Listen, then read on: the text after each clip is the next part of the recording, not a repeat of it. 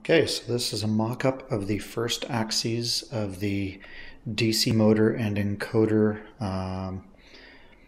RepStrap or RepStrap or whatever they want to call it. Basically, this is the x-axis that will manage the table moving back and forth. And there will be pictures on my blog as well, but there's the original print head. Print carrier, and then the belt, and if you can see it there, I don't know if you can see it, there's a film linear encoder tape. Okay, and over here in true style of the project, this is the Adafruit motor controller that I took out of my first robot. So this was scrap, basically sitting around. It's 2 dual H bridges on there. It's capable of running 2 stepper motors, or a stepper motor and 2 DC motors, or 4 DC motors, whatever.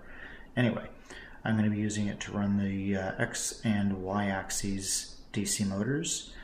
And then over here we've got a Pro Mini that's going to run this whole thing. So both X and Y axes are running off of here, and at 0.002 millimeter resolution, about 20 centimeters per second. For one axis, it's running, somewhere in about 50% utilization on that Arduino. It's got a lot of room left. What we're going to run out of is hardware pins. So to do quadrature properly, you need 2 interrupt pins per axis. I'm currently cheating and doing 1 hardware interrupt and then a second pin to test its state. So that's only giving me basically half the resolution that I need. To get the full resolution, I'm going to have to use pin change interrupts, which are a little slower. But anyway, there's enough room in this Pro Mini, so I'm not overly worried about that. I'm only doing 2 axes. So anyway, I'm going to plug it in.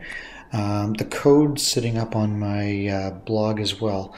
Basically, all I'm doing is I'm reading the encoder and I'm running this back and forth, generating a random number and seeking to that position.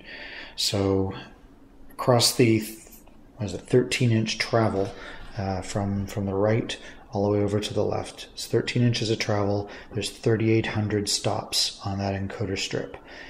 And so I'm just basically picking random numbers between 200 and 3,600, so I leave a little room on the ends so I don't go crashing into the ends, because this other wire here is for my end stop. It's not hooked up yet. So there's a photo interrupter around the end here.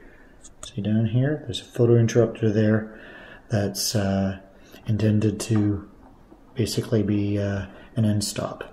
But anyway, I'm faking it out by keeping 200 on each end free so it doesn't go crashing into the ends.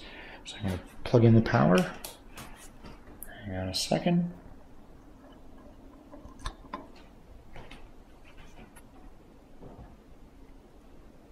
And nothing happens. Wonderful.